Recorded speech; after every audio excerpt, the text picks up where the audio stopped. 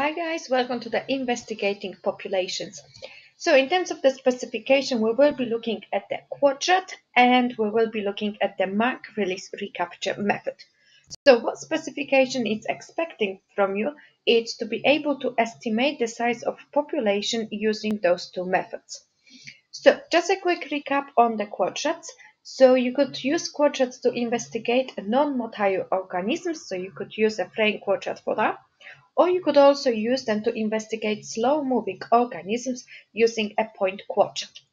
So, systematic sampling along the belt transect, we could use two methods here. So we could use a line transect that could be used in the way of which could look like a string or a tape and is stretched across the ground, and any organism that will pass the line will be recorded. So the idea of this is to help out and find out the distribution across an area along a line of succession. So any questions about the succession, you could use a line transect. Then we've got the belt transect, so it's a strip mark using a second parallel line, and species within that belt and between the lines are then recorded. So how is it useful? It's useful to work out the species frequency, so how often they appear, and also the percentage cover along the transect. We also got interrupted belt transect, and they are to cover a larger distance between the quadrants, and they can be placed at the intervals along the line.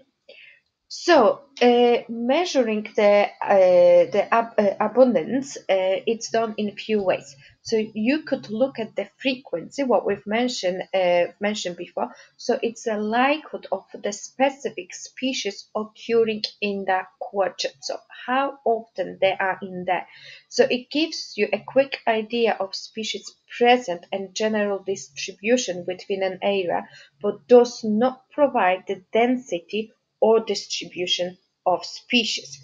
Then you can use also the percentage cover, and this is then to estimate the area within the quadrant. So it's useful where species is specifically abundant, and data then can be collected rapidly, but it occurs in overlapping layers.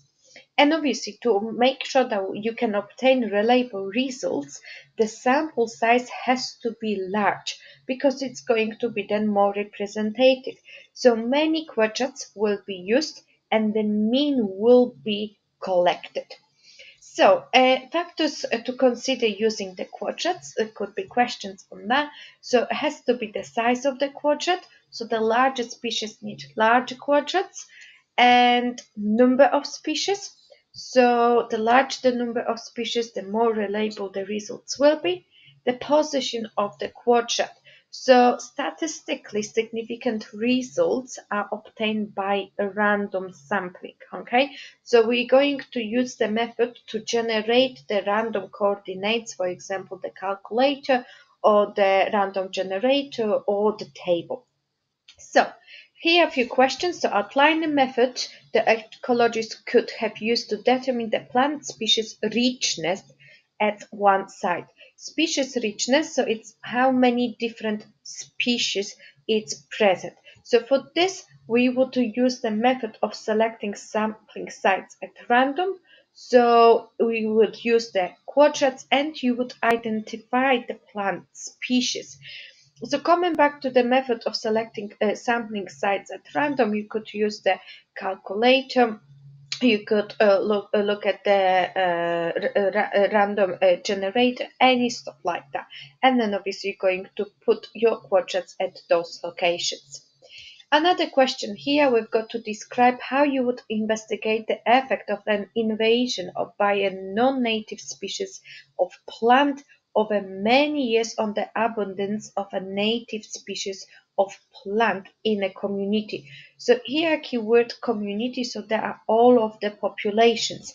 So what we need to do, obviously set the grid system with the coordinates and place large numbers, so that's important here, of quadrats, okay, at random, and we will then count the number or we could estimate the percentage cover of native plants in those quadrants and repeat that over many years, so at the same time each year.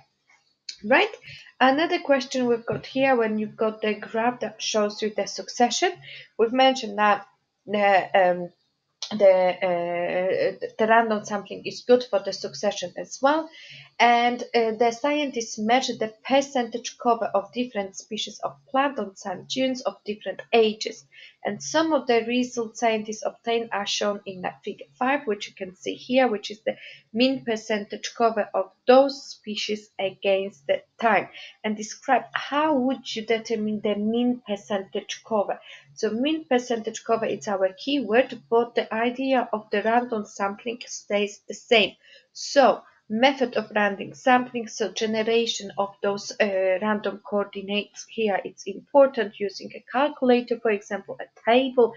So large number of quadrants, same answer, and here the main keyword was the percentage, was the percentage cover. So if they're asking about the mean, that's a keyword here, percentage cover, need to include that in your answer. So to divide the total percentage by the number of quadrants, that's how we can work out the mean percentage cover. Another question we've got here, the graph, and again, you need to describe how would you investigate the effect of the invasion of a non-native species on the community. Same question like before, but with the graph. Same, hopefully you remember. So set the grid with coordinates, large number of quadrants, count number of percentage cover of native species, and repeat the same year, okay, at the same time for many years. Right, and then another method, it's a mark release recapture. So it's to that is a method that you're going to use to investigate abundance of more motile species. So the idea is here is to capture the sample using the appropriate technique and count. So don't forget here you need to count them.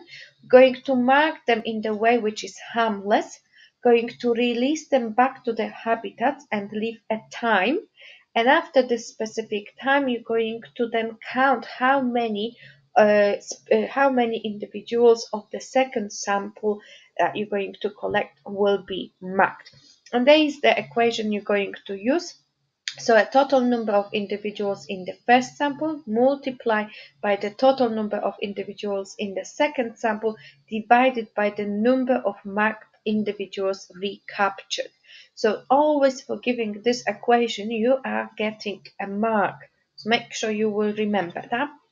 So the assumptions with the mark release recapture is the fact, let's start from the easy one, that the mark or label doesn't, it's not lost and it's not rubbed off, okay, meant to be all here. So obviously because you want to recapture them in the second sample and count, so you can't lose the labels. A marking, it's not toxic, it's not going to harm organisms. There will be few deaths, okay, within the populations. There will be no immigration or emigration, and then more advanced stuff.